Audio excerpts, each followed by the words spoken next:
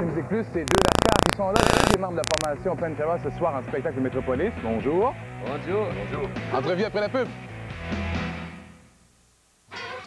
De la formation de Dallas Pantera. Depuis le début de la décennie 1990, il y a déjà plus de 6 millions de personnes qui ont l'album.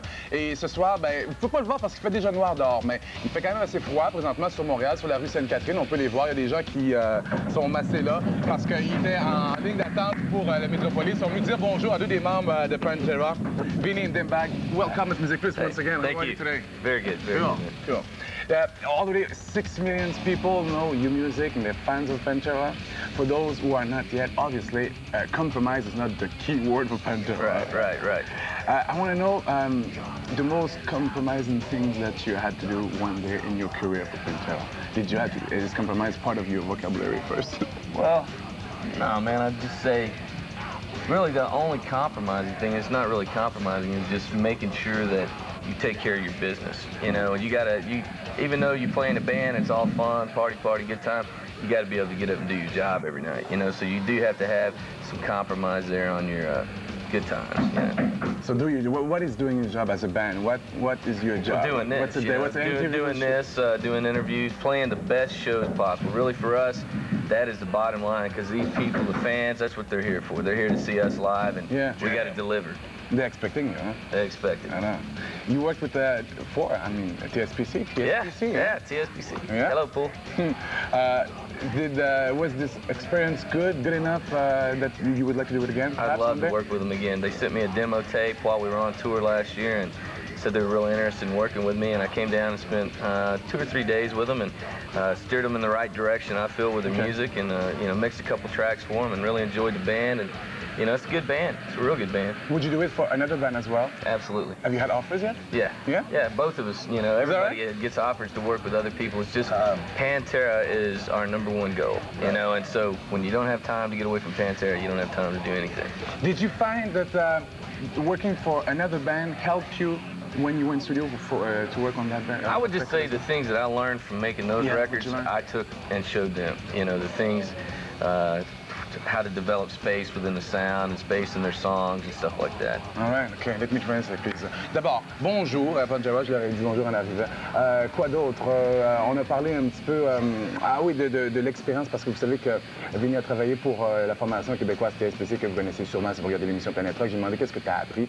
Ben, on apprend plusieurs choses, avoir un certain recul aussi par rapport à la musique. Est-ce que tu as eu des offres? Est-ce que tu aimerais ça travailler comme producteur sur un autre album? Il dit oui. On a accepté des offres, on va pas savoir exactement c'est quoi, puis les deux gars vont faire ça au cours des prochains mois aussi, mais Pantera demeure quand même la priorité numéro 1. C'est déjà l'heure d'aller voir un vidéoclip, mais si vous restez avec nous, je vais parler encore un peu plus avec deux des membres de Pantera au retour. Les voici avec un extrait de cet album-là, The Great Southern Tranquil, qu'on regarde tout de suite, Pantera à Planète Rock. Désolé, mais c'est sold out, il n'y en a pas de billets ce soir. Tantôt, on a parlé un peu de la notion de compromis. Je dis, est-ce que Pantera connaît ça, la notion de compromis? Ils disent oui. Compromis pour un band comme Pantera, c'est d'être à sa place, faire sa job, c'est-à-dire faire des entrevues, faire des shows tight. Ce soir, ça risque d'être tight, donc au Métropolis de Montréal. So you work for this album at your place, huh? Yeah. No studio, no real studio, no formal studio, so you decided to create your own studio. What? Just grabbed a couple high 8 cams and went with it, you know. Got a little jam room out back where we cut that record, actually. Yeah. Right. And just started off as a jam room. He brought in the live recording gear, and it kind of just went from there. So the room had really good acoustics, you know, stuff sounded good, and we figured, you know, why should we go to Nashville or Los Angeles or somewhere like this to record a record when we can do it right here, you know? Right in the backyard. Are you still friends with your neighbors? Oh, yeah. Yeah, they're cool with it. Yeah, cool with it? Cool. All right. Is Dallas a happening town, musically speaking? Great town. It man. is? It's a town that has a wide variety of musical styles. You know, there's bands like us, Pantera, the Toadies are from Dallas. Edie Brickell was from Dallas. There's a lot of different kinds. Stevie Ray Vaughan used to play around all the Dallas nightclubs there. So there's a wide variety of kind of music that comes from there, and it's a healthy scene. ZZ. Oh yeah. Yeah, cool. J'ai demandé qu'ils me parlent un petit peu de la scène musicale à Dallas, parce qu'ils viennent de là, puis ils ont fait l'album là-bas. Pas dans un studio normal, un studio déjà préfabriqué. En réalité, ils l'ont fait chez Dimebag, et lui, il est toujours ami avec ses voisins, il nous a confirmé ça. Ils ont fait là, puis le vidéoclip que vous venez de voir aussi, il a été tourné là-bas, parce que lui, il s'implique beaucoup là-dedans. You're gonna tour for the next month, huh? Next summer you're touring as well?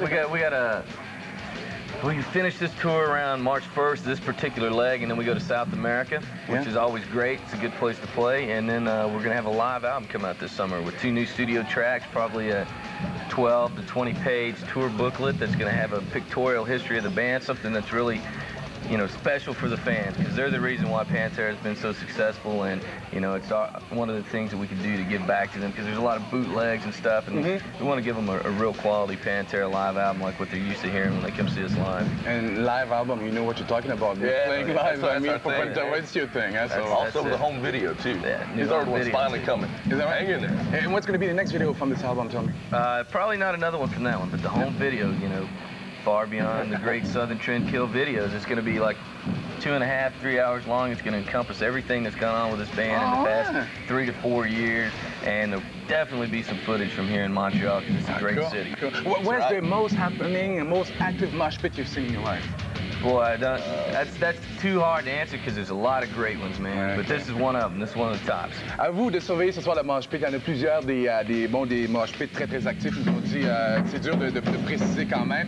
Un album qui va venir au mois, à l'été prochain, album live. Et l'autre savent exactement c'est quoi live, avec une cassette vidéo aussi, avec sûrement des moments de leur tournée ici à Montréal. Thank you very much. Enjoy yourself tonight. Thank you very much. It's been a pleasure meeting you guys. I didn't know before. I'm glad I met you. Voici Pantera avec un bond dans le temps. On les regarde tout de suite. Thanks again.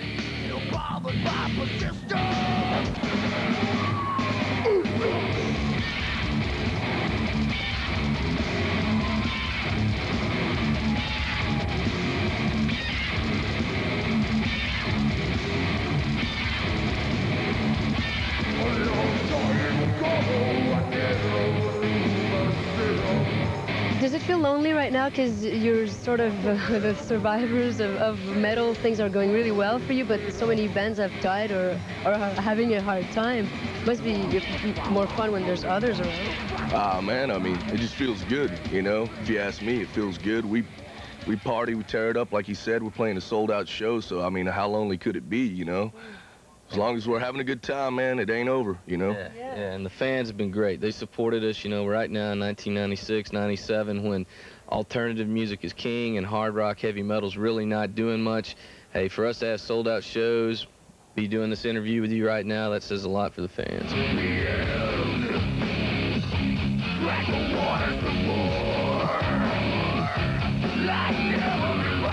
The industry decided, you know, 4 or 5 years ago that it was going to go this alternative direction. A lot of hard metal bands didn't know whether they should stick to their guns or if they should, you know, change their sound to try to fit in, to roll with it. And I think a lot of fans lost faith in those particular bands, and that's why we're still here today and they're not.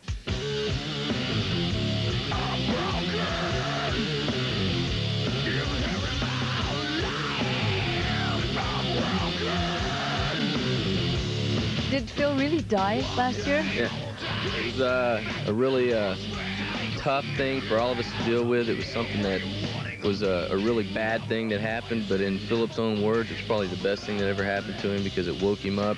It brought us closer together as a band. It made us better friends, and it's things have been going great ever since then. Great, man. Great. What's fascinating also was that he took time to put out a release and say that there's nothing. You die, there's nothing. There's no light, there's no tunnel, there's no music.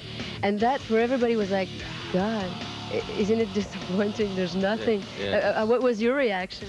Well, all I can say is, you know, I'm the most horrifying sight I've ever seen in the world was him laying on the ground blue and the paramedics trying to bring him back, you know. And all I can say is that heroin, that kind of stuff, y'all, don't mess with it. That's all I can tell you, because it only leads to one place, and that's to death, you know. And there's too many people that have gone by the wayside that are great people, and we're just happy that he's still here. I'm sure you guys are, and we're stronger and better because he's over it.